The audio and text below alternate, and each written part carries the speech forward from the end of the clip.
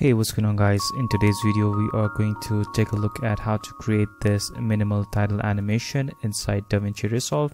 So to get started, open up DaVinci Resolve, and the first thing that we'll do is click on this little cog icon on the bottom right side to open up the project settings, and here we'll change the timeline frame rate to 60 and click on save. And then in the effects library we're going to search for Fusion.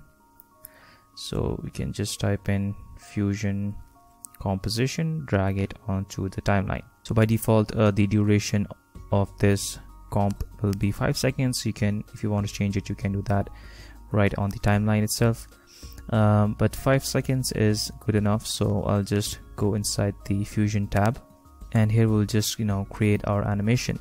So I'm going to put this media out to the right, and I'm going to right click in the flow and set the arrange tools to grid. Right, so now we're going to drag in the text plus node.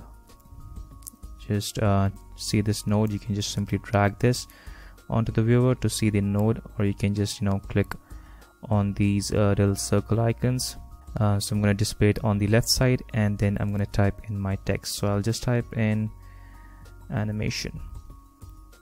Okay, so we can now scale it up, and now we'll just create an instance of this text. So to do that, you can just simply right click on this node and click on copy, and you can just right click and click on paste instance. Both these nodes are text nodes, but these two nodes are linked. So if you change something in one node, the same changes will reflect on the other. So right now I'm on the text 1 node, which is this one, the one at the top.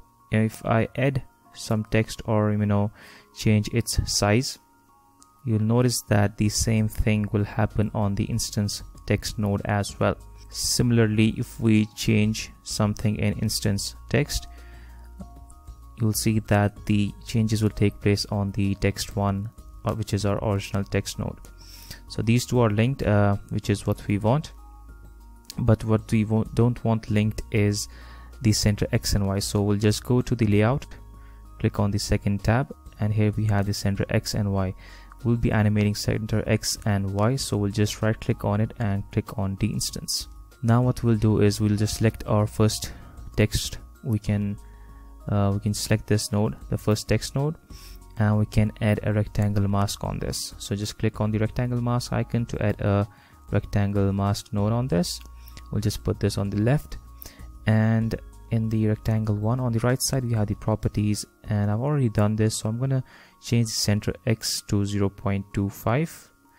so this will cover our left side of the text, and we'll do the same thing with instance text as well.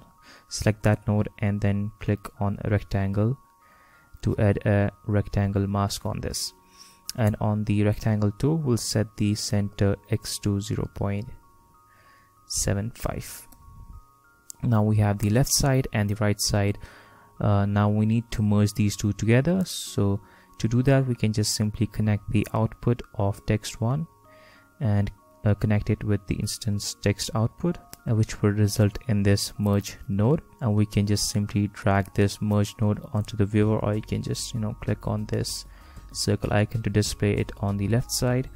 I'm going to go into this single view mode. Let me just make some room over here. Alright, so this is our merge node. So it has the left side and the right side merged together. And now we can simply create a simple animation. So for that, what we'll do is we'll just go to 60th frame, and I'm going to select text 1, go to layout, and I'm going to keyframe it. So I'm going to keyframe center X and Y. Remember, we have de-instanced this, so just click on the diamond icon to create a keyframe. And now at 60th frame we have these values. I'm going to go back to 0 and change the center X. So the left side, I'm going to move it, the left text, I'm going to move it to the right, somewhere over there. I'm going to select instance text now, and I'm going to go to layout tab and create a keyframe. Just make sure that your playhead is at the 60th frame. Create a keyframe on center XY, go back to the very first frame, and now we'll just move the X value to the left. So somewhere over here. Now if you scrub through the timeline, you will have this kind of animation. Now we can further improve this animation by going into the spline editor.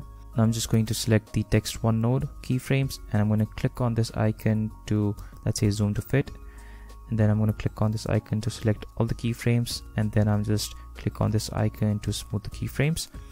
And I'll just want this to ease out at the end, so I'll just hold the alt key and just drag this handle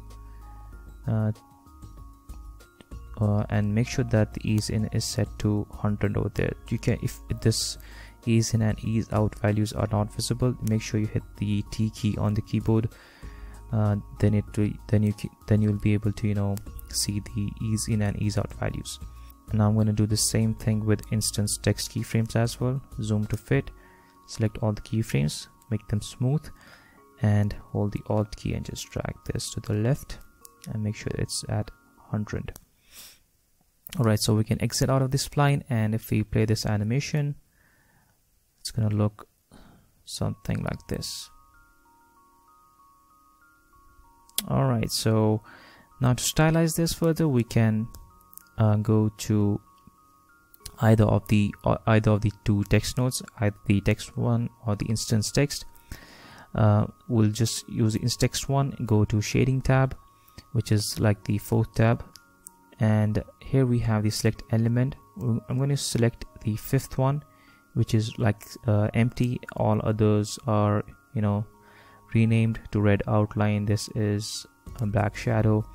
I don't want to mess with that. I'll just select the 5th one, which is empty slot, and I'm going to click on enable, and I'm going to add a border around the text, so I'll just click on border fill, and right now this border is applied to every character. I'm going to set this to line, and I'll just change its color. I'm going to make it red or any other color that you want.